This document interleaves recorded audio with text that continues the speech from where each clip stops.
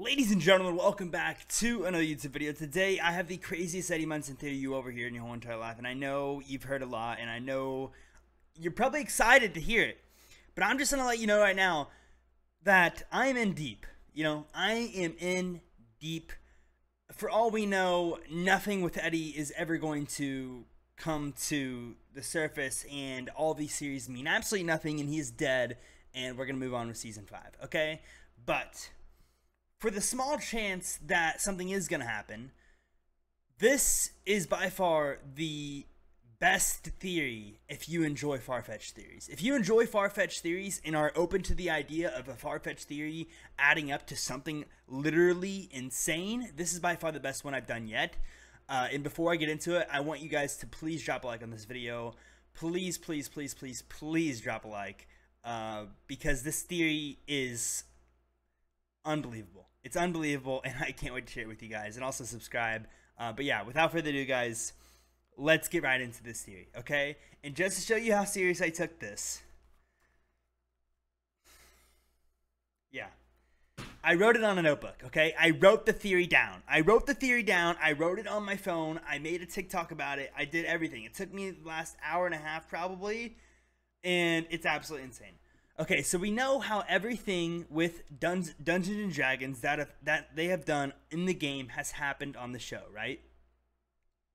Like, for example, when they defeated the Demogorgon, L defeated the Demogorgon. When they defeated the Mind Flayer was defeated.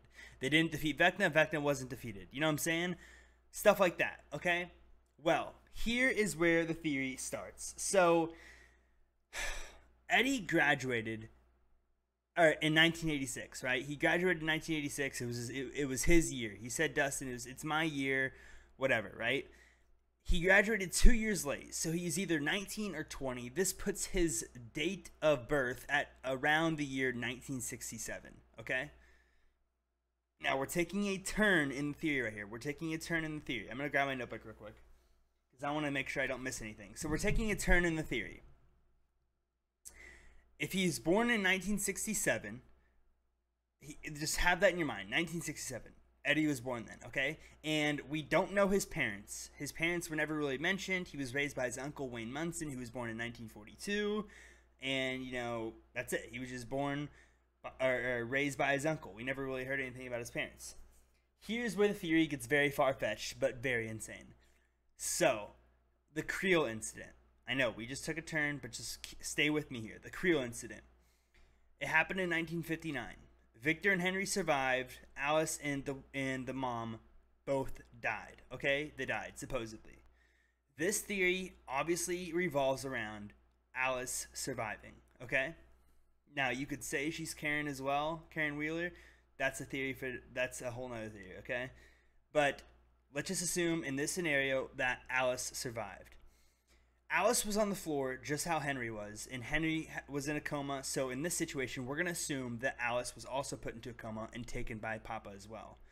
In this theory, Alice was taken by Papa and not tested on in the same way Henry was. Instead of being tested on like Henry was, she was tested on in a way to where she was basically taken to the facility and forced to have a child, to see the effects on the child. That's where the theory gets really far-fetched, I know.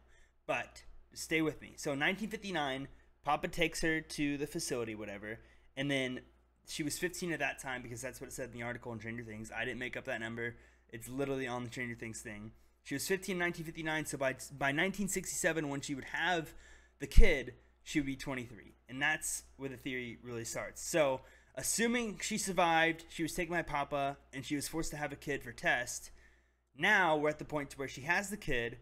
Papa realizes, nothing is really happening with the kid. The test didn't really show anything. So they give the kid to the uncle, and they let Alice live a separate life. Maybe that separate life is Karen Wheeler. Maybe it's something else. Who knows?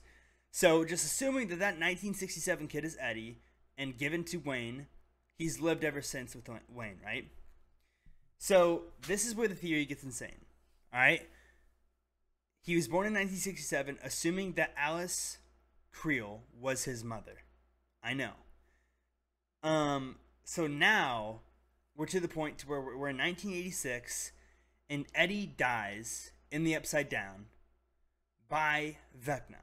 But he didn't die in the way that everyone else died. He just died in Vecna's world. He didn't die a puppet, because Eddie's not a puppet, right? He has the Master Puppets tattoo on him. He's not the puppet of the Master.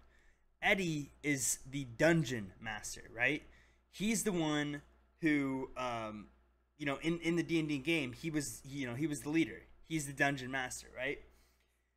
So he didn't die like everyone else. He died by Vecna, but not in the puppet way. He just died by the bats, which is a part of Vecna. It's a part of his thing, right? It's part of his creation.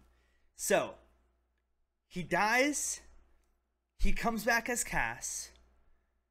He kills Vecna, and he gets revenge for all of his friends, but he also gets revenge for his mother, because Vecna tried to kill Alice, her mom, and her dad, and now her son that she never got to see, never got to have a relationship with, never raised or anything, just got revenge for her and her entire family, and that's what happens.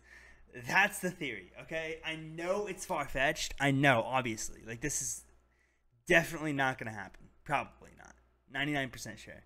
But for that 1%, I had to make a YouTube video on it. I mean, this is insane.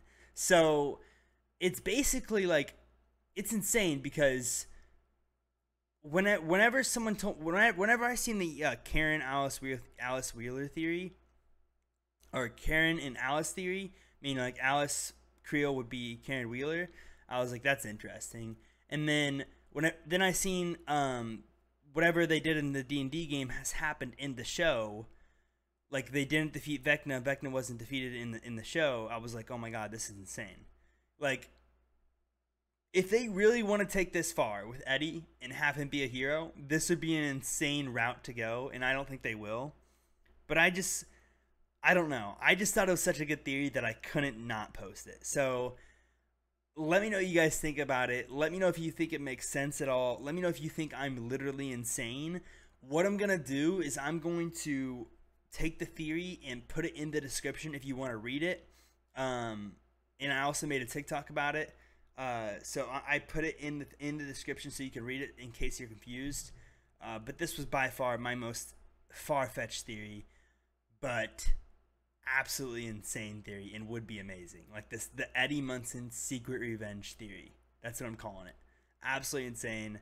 Let me know what you guys think about this. Make sure to drop a like on the video, subscribe, turn on notifications. Let me know if you want any more other theories about Stranger Things. Let me know if you want me to do any other TV shows of your choosing or movies.